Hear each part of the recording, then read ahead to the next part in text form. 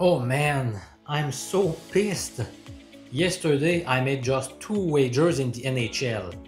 The Canucks at the Leafs, which was the pick I shared in yesterday's video, and also the Predators at the Panthers. Those are the two picks that I shared with my members on Patreon. Winning one pick out of two is fine, but I'm pretty upset because my NHL betting systems were suggesting to bet these four other teams: the Rangers, the Blackhawks, the Coyotes, and even the Senators, who were huge underdogs in Montreal. All four of those teams ended up winning, but I did not pull the trigger for a few reasons. Oh man, I missed out on a golden opportunity to have a huge 5-1 night, including three pretty big underdogs. Today, my betting strategies are backing four teams.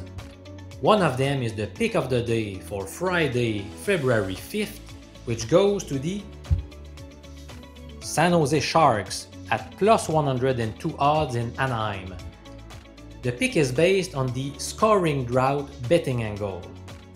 According to this system, which was developed after looking at data on 8 full seasons, we must back a team that has lost its past two games by scoring 3 goals at most in each of those two defeats.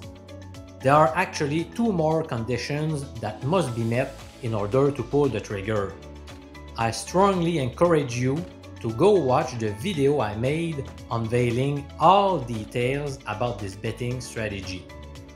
Not only will you find out the other two conditions required to bet, but you will also see how much you would have earned by tailing this system over 8 seasons.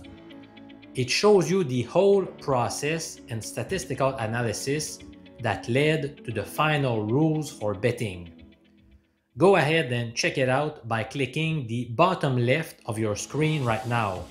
See you, buddy!